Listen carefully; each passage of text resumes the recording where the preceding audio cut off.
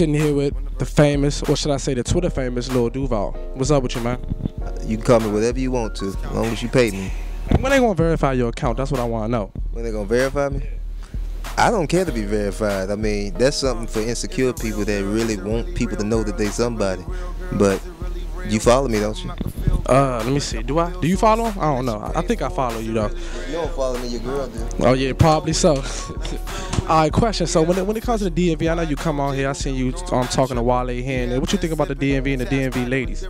I mean, they show me a lot of love. I mean, DMV got some nice women, and shout out to my man Wale. He showed me love. I mean, I'm on his mixtape. Y'all go get that mixtape he got. So it's popping. It's called 111, I think.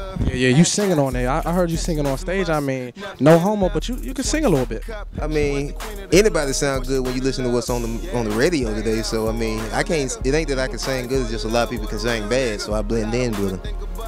All right, cool. All right, last question. Kevin Hart and Mike Epps and all them, they hosting these shows. I'm sitting back waiting for the Lil Duval debut to host the BET Awards or, you know what I'm saying, the Source Awards. And I mean, it ain't no more Source Awards. So when you gonna get your chance? I know they calling your phone. I mean, it'll happen when it's supposed to happen. I ain't in no rush. I mean, this is a journey, not a. I'm not trying to be a quickie in this motherfucker, you know.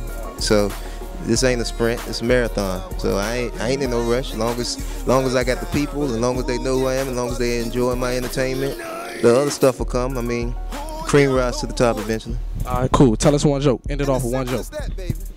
Your haircut.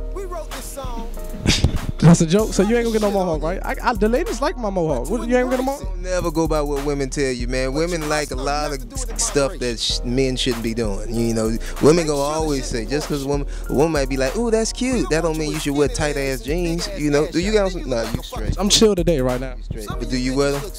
I wore them before. Man, don't do that shit. I mean, you got a father? I mean, I don't know. No, them tight jeans, you gonna get a yeast infection fucking around with them jeans. Don't do that. I'm chilling, man. You a little bit, you know what I'm saying? You wearing the baggy fat daddies today, so I might listen. I'm a little baggy because I'm a little nigga, so this is an extra small baggy. So I see you blinging though, so you must be doing something good. I mean, this don't mean I'm doing something good. What means I'm doing something good is people coming to see me. So that's all that matters. The jury and all that stuff. I mean, that's just when I'm bored, I buy it. Alright, shout out to Lil Duval, PatIsDope.com, Bowie State University homecoming. And if you like